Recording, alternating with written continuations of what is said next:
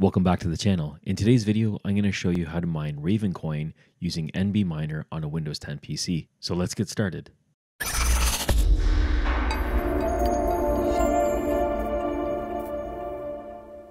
There's going to be a few requirements before you get started, and I want to make sure that you're aware of them. First of all, you need to have either an AMD or NVIDIA GPU for this miner.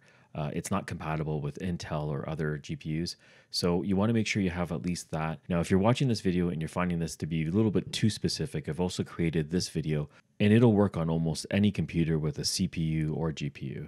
So you can check that out if you find this to be a little bit too precise, and the link will be in the description.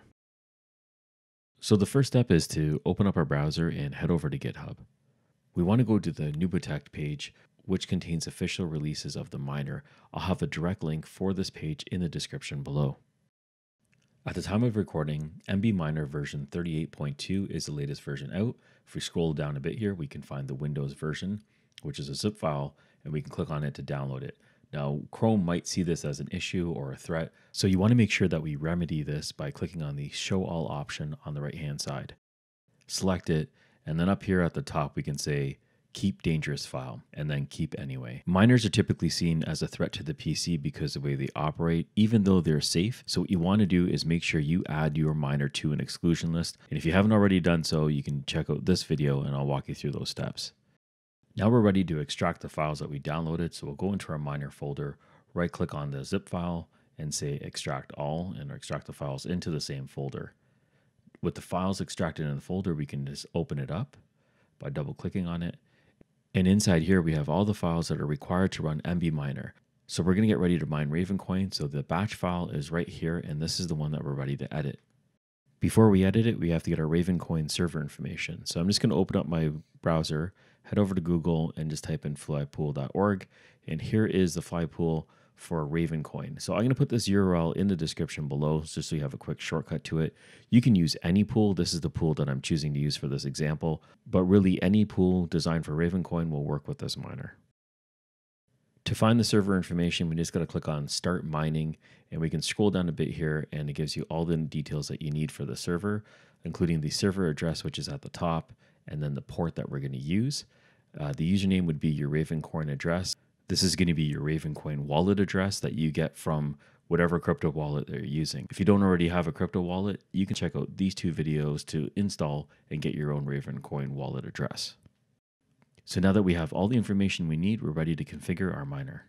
So we're going to head back to our folder where everything is downloaded. We're going to find the file for our Ravencoin batch file, right click on it, and then select Edit. It's going to open up a Notepad, which is the best text editor, I think, to do this.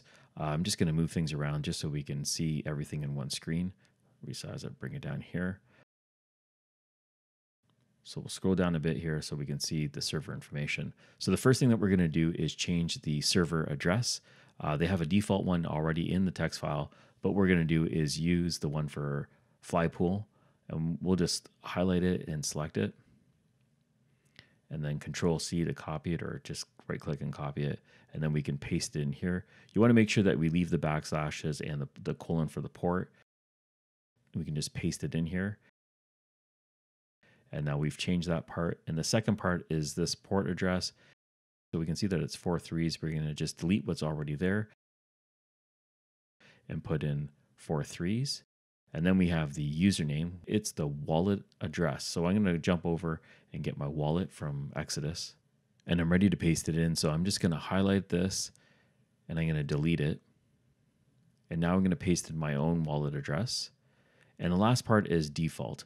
So this is actually the name of the miner. So when you go to the dashboard of the Flypool website, you're going to be able to identify this specific miner by its name. I'm going to just call it GeekRAR. You can put in literally any name that you want. Then you go to the file menu and save. And that's basically it. So we've configured the miner to run on Flypool, and now we get to run it. And the next thing that we need to do to run it is just open up this batch file by double clicking on it. And it only takes a few seconds to get loaded. And right off the bat from the beginning, it lets you know the URL, which is the server that you're using, your username, which is your wallet, and the miner name. So it's everything that we entered in here will pop up immediately at the beginning. It's going to start looking for a job. And now you're mining Ravencoin using NBminer on a Windows 10 PC. So you're up and running, and that's all there is. One thing that we can do just to validate everything that we've done is we can just log into Flypool, put in our wallet address, and see if our miner is showing up, and it'll give us the status of it. So I'm just going to open up my browser right now. And this is the Ravencoin homepage on flypool.org.